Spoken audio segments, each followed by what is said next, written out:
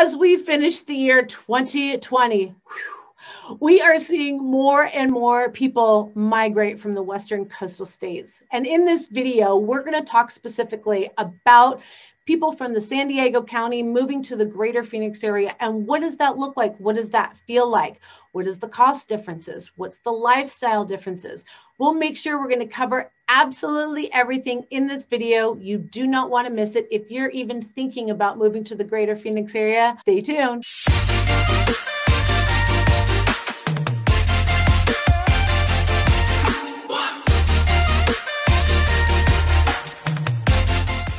What's up, everybody? This is Sheryl Willis over at the Real Agent Now group right here in Phoenix, Arizona. And if this is your first time to this channel and you want to learn everything about what it's like to work, eat, sleep, live, play, and the costs when moving from San Diego to Phoenix, make sure you tap that little subscribe button and you click that little bell so you are notified each and every time we release a new video. We are literally getting dozens of phone calls, emails, text messages every single day from people moving and relocating here, and we absolutely love it. If you're even thinking about moving or relocating anywhere to the Phoenix area, make sure you give us a call, shoot us a text, send us an email, days, nights, weekends. We got your back when moving to Phoenix, Arizona. Okay, guys, we're going to take a close look and we're going to pick this apart between San Diego County and the greater Phoenix area, which is Maricopa County. San Diego County has 1.4 million people. Phoenix has 1.6 million people. So we're talking kind of even playing fields. But here's where the big difference is. The overall cost of living, and we're going to compare this on a national level. So national level, and if you go to bestplaces.net, they use 100 as kind of that middle point. That's the national average. Below 100 means it's cheaper than the US average. If it's over 100, it's more expensive than the national average. So the cost of living index for San Diego County comes in at 160.1, whereas greater Phoenix area comes in at 103.7. Very significant. That is a 35% less expense to live in the greater Phoenix area. Let's break that down a little bit more so you better understand where those numbers come from. First of all, we have one of the most important things that we obviously use and enjoy every single day, and that's food and groceries. San Diego came in at 109.7. Phoenix came in at 97.3. There is a huge shop local movement, if you would, in the greater Phoenix area. So we like to provide our own literally farm to table food, and you are going to find that freshness and save a lot here in the greater Phoenix area. Okay, the next big one, and this is something that, again, you're going to be living with day in and day out, and this is utilities. Utilities actually comes in right pretty much even between San Diego and the greater Phoenix area. San Diego again at 102.8 and the greater Phoenix area at 101.8. So they're pretty close. Our electricity per wattage is maybe a tad bit less, and we do use a lot of solar energy here in the greater Phoenix area. So you're going to save a little bit on that electricity side, but on the gas side, natural gas, it's a little bit more expensive. That's why you'll also find fewer homes with the gas cooktop stoves. But if that's important to you, that's something we can definitely head down for you. Or in a new build community, find one of the communities that are providing that gas service to the new homes. But again, that's just for electricity and gas. There's a lot of things you can do with the amazing sunshine that we do have here. Like I said, install solar panels. That's a really big thing. I know that's really big in California as well. But we also have things, different types of roofs and insulation. You can also tint windows or put sunscreens that actually not only prevent UV from entering into your home, but also the heat. So there's a lot of things you can do to help curb that spending. One of the things you're not going to be able to do, and that's going to be changing your water, sewer, and garbage. And although this is not on the website, I do know for a fact that the water and sewer and garbage, even with a pool in the greater Phoenix area, is going to be less money than any of the coastal cities. And I think that that has a lot to do with the disposal and the extra precautions that are necessary because you are along our wonderful ocean and you need to preserve that cleanliness. So, so you're going to save a little money there. And again, even on the electricity and the gas, Arizona is just a tad bit less. Now, On to our next one. This is really important for any working family, and that's transportation. Now, again, they're pretty darn close. San Diego came in at 120, and the greater Phoenix area came in at 117.9, so just shy of 118. And I really think that it has a lot to do with, we don't have a lot of mass transportation. Neither of these counties are walkable. You can't walk everywhere. You're going to be getting in your own car, and you don't have the mass transportation like you do like in the big cities like Los Angeles, San Francisco, New York City, etc. Now, the greater Phoenix area is currently working actually on a $1.4 billion improvement on our South Central Light Rail project. They've been working on it for about 10 years, and it's just something that, you have to take extensions and different legs in different phases, not all at once, otherwise it tears the whole city apart, right? So you're gonna see some improvement there in the greater Phoenix area. The commute time is pretty similar also. San Diego is 24 minutes, and the greater Phoenix area is 25 minutes, which I don't understand, because I'll be honest with you, the greater Phoenix area, being the 6th largest metropolitan area in the entire nation, is not even listed in the top 30 for being bad traffic. We have such a great infrastructure here, and it just continues to grow as our community grows. Our freeway system is on a loop system. We've already now started to create that second loop system, and in the next 10 to 20 years, we're going to see that third loop that actually expands out into bigger part of the state. We have a new interstate that's going to be coming up from the south through Tucson, through the west side, and it's going to go straight up to Hoover Dam and Nevada. Once that, again, more freeway systems, that's what keeps people in motion. Then we also have the SR30 West Valley Freeway extension. If those are, for those of you who are thinking about maybe buying in the West Valley, you're going to have a lot more accessibility to Central and East Valley in just a matter of a few short years. So it's not going to be very long. Again, I'm originally from California, and I remember them talking about adding a freeway system, and it took about 30 years. Here in the greater Phoenix area, when they say they're putting something in on the freeway system, they do. It's been fantastic seeing everything grow. Again, with our population, we've seen a huge amount of people migrate here over the last many years. It just hasn't been over the last couple of years, or more specifically here in 2020.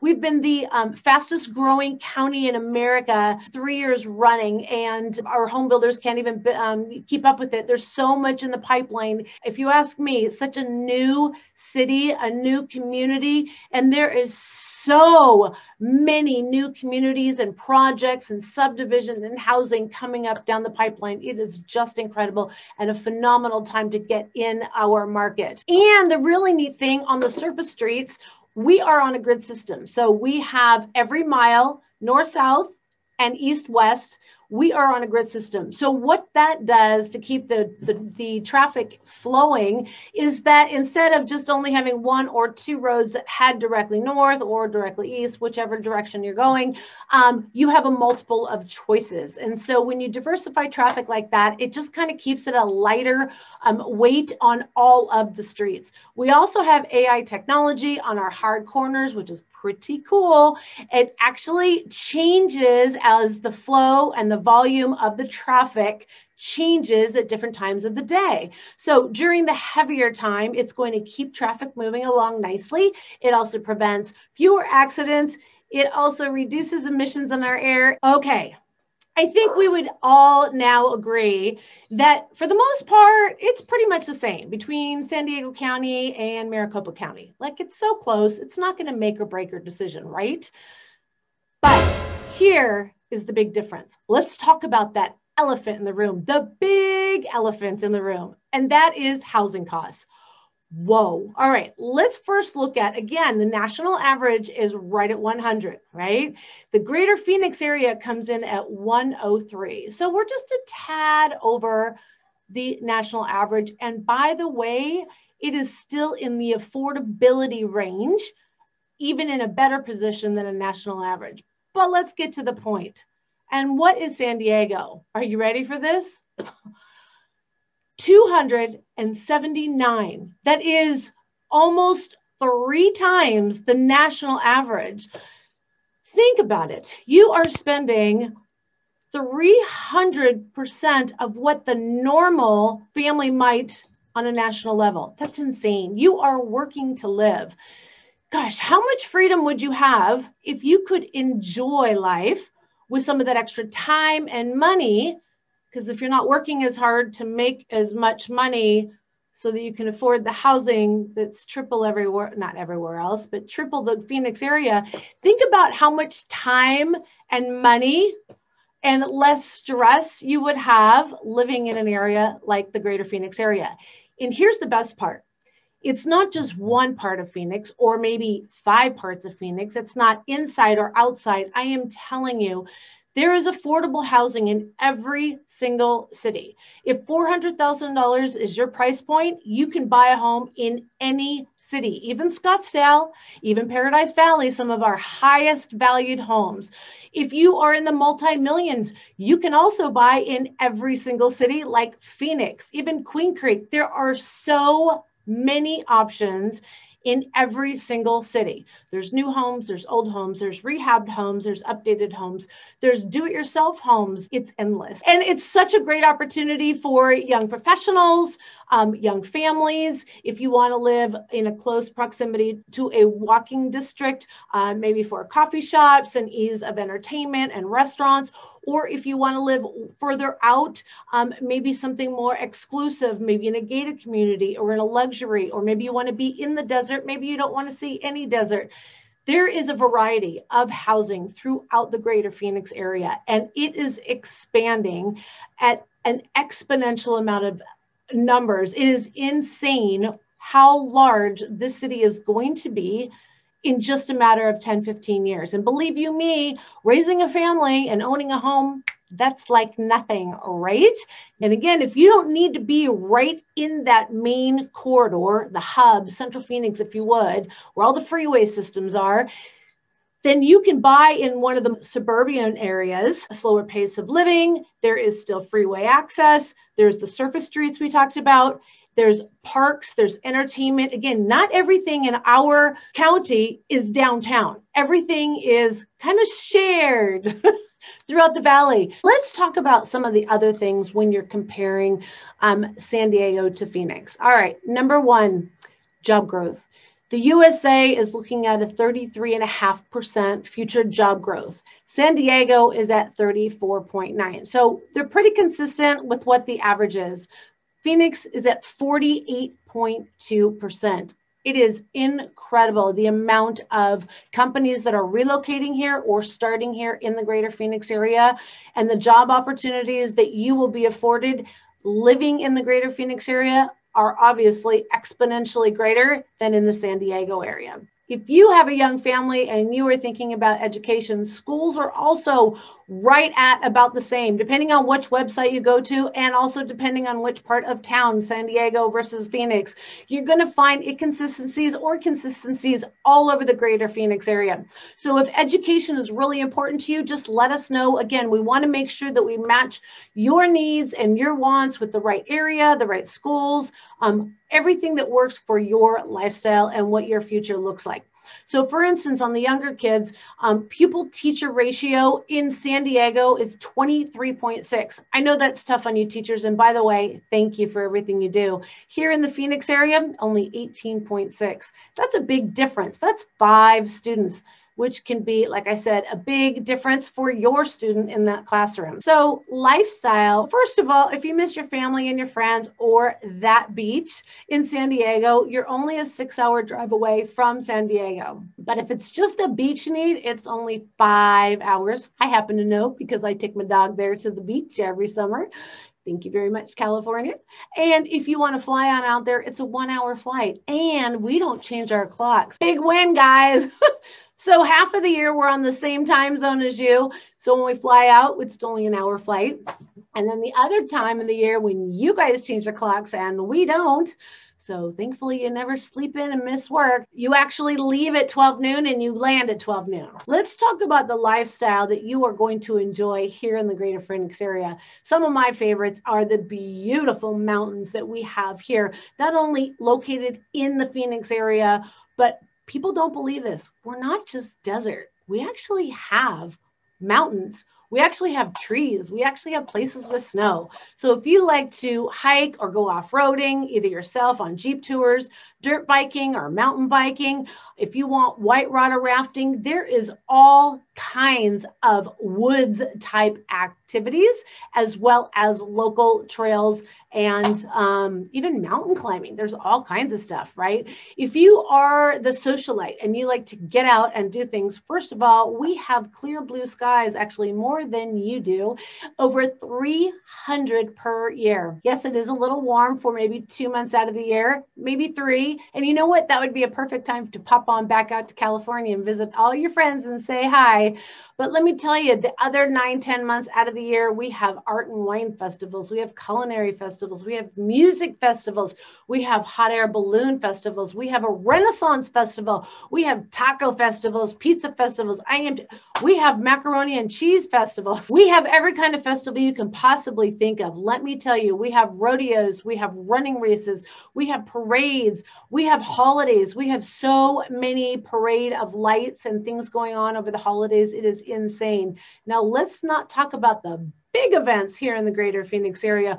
We're talking about the Cactus League spring training. We get 12 teams. Yes, that's 12 teams that come here throughout the greater Phoenix area. That's usually the end of February until the very beginning of April. And there are baseball games and fans everywhere. And it is so much fun. You got to catch one. Actually, you know what? The cheap seats out in the bleachers are the best.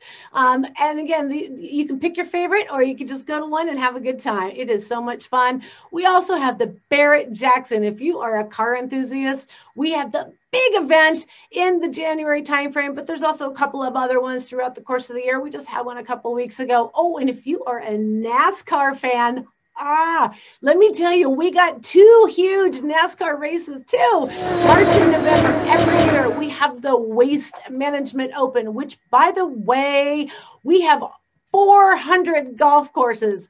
Yes, I really said that. 400. It is insane. So if you're a golfer, there's lots to play on. If you like watching golf, there's nothing better than the Waste Management Open. Let's not forget about the Fiesta Bowl or all our pro sports here in the Phoenix area. We have the Phoenix Suns. We have the Coyotes. We have the Cardinals. We have the Diamondbacks. We even have the AA teams. We have it just goes on and on and on. There is so much to do here. And let me tell you, it's getting even more. We have some of the most amazing water parks here. And like I said, it's getting crazier with the population that's exploding here. They just keep filling in not only the housing, but what are we going to do to keep people entertained, especially the families? We have what will be the world's largest privately owned sports park opening here in the Mesa area. It's already started. They're on their phase 1. There's 3 different phases, and this is the Legacy Sports Park. This is in Mesa. The entire community, it's called Eastmark, and it is incredible and it's affordable. It has soccer fields and tennis fields and football fields and volleyball fields. It has indoor, outdoor concert venue area, events for festivals and concerts. This is going to be a major tourism area, also right by Mesa Gateway Airport, that is now already doing some small flights that make it even easier, so you don't have to worry about the Phoenix International Airport. But again, did I say international? Yes, that's right. I did say Phoenix International. I'm telling you, you're not going to want for nothing here. We also have the Oasis Water Park in Tempe. That is 8-story slide. Yeah, 8-story slide. You don't want to miss that. We also have the Strand in Gilbert that's going to be opening up here in just a couple of years. They've been working on this already. They've already got their phase 1 done. This is a cable-based wakeboarding, skiing, and kneeboarding lake. They're going to have an inflatable water park with a surf lagoon and a sand beach. So there's your sand if you need some sand. It's going to be 25 acres. There's going to be kayaking, canoeing, and paddleboarding. So you're not going to miss out on any water. Did I mention that? Make sure you bring your sunscreen, but then you guys know that already. We also have the Great Wolf Lodge. Oh my gosh, have you checked this out online? It's in Scottsdale. It's 85,000 square feet. indoor water park. So it's climate controlled all year long at a beautiful 84 degrees. We also have, like, really, this list keeps going on. The greater Phoenix area is also home to Six Flags Hurricane Harbor in Glendale. Well, they say it's in Phoenix, but it's in Glendale. And it is so much fun for the kids. And are you ready for this? There's another one coming to Glendale. I'm telling you, Glendale has some serious entertainment if that's kind of your thing. We have Crystal Lagoons opening up in 2023. That is an 11-acre water park and the Island Resort. What do we have as far as like new developments? We have the Douglas Ranch Master Plan. That's going to be right outside of Buckeye, which is on the way in from California. You're going to want to stay tuned to that. That is desert right now, but it is going to be a whole city. This same developer created Maricopa a little over 20 years ago. And so they have proven success, and we are expecting a lot from that $8 billion development. We also have Phoenix Biomedical Campus coming in. We have the Novus Innovation Campus. We also have a Tessa Motorsports Center coming in. These are all billion-dollar companies opening up huge commercial buildings and facilities and locations. We have data centers that are opening all over the greater Phoenix area. We have Google, we have Microsoft, Cirrus One in Mesa. We have Intel opening up another fab. We have the Lucid Motor Factory. You want to talk about job growth? It's already slated. Get here either with a job or there's one waiting for you, because there is a lot of opportunity here in the greater Phoenix area. Phoenix is super proud to be so pro-business, and that's what attracts a lot of these businesses here to the greater Phoenix area, whether they are existing and relocating or starting a new business. They limit regulations, and Arizona does not have a corporate franchise tax. There is an array of tax credits and incentives throughout the state for startups or businesses moving and headquartered here in the greater Phoenix area. All right, so personal income taxes, very different from the state of California to the state of Arizona. So first of all, the current state income tax is 8.0 for the state of California. And for Arizona, it is 3.4. Now, in November 2020, we did just pass an initiative, Proposition 208, to help fund the schools that will increase taxes for a select group of individuals. And let me break that down for you. If you are an individual making over $250,000, or if you are a married couple filing joint and it's $500,000, then the amount of income over those thresholds, 250 and 500, will be an additional tax of 3.5. Now, that doesn't make it 6.9 for all of your income. It's just for the income above those thresholds. So it is a little complex, but it is still, no matter how you look at it, less than the state of California. So another big plus. So the only way we are going to be able to help you find the perfect spot for your family and your future is you got to pick up that phone. You got to give us a call, send us a text message, or shoot us an email. We are here days, nights, and weekends. We can't wait to help you relocate here to the Phoenix area. And until our next video, we'll catch y'all later.